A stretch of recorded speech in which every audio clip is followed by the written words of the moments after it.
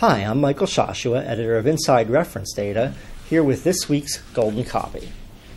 Investment management firms who provide pricing and valuations as part of their services, whether doing so internally or by collecting information from outside sources, are confronting transparency and credibility issues.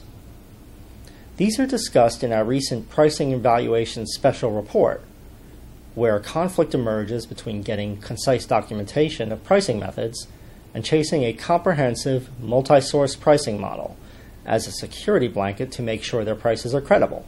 In Seeking a Third Way on Pricing, I ask if it is possible to find a middle ground between these opposing approaches, and whether that could be the key to really getting trust about pricing.